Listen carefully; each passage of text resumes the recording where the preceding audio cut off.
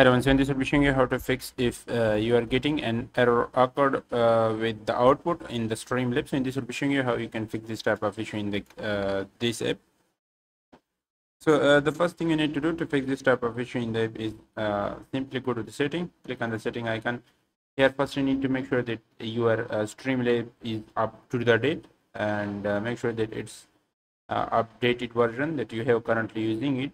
And next you need to go to the output. So if you have selected the simple mode, then make sure that you are encoding a software 264. If you are using advanced, then you need to select the hardware or AMD. So select any one of this.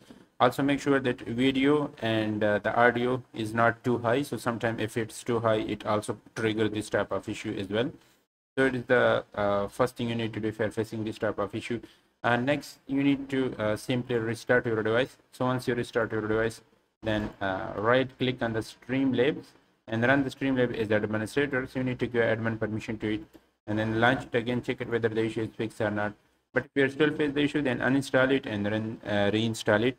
And also if nothing is work for you, you can use the OBS studio. So currently I'm using the OBS while recording this tutorial.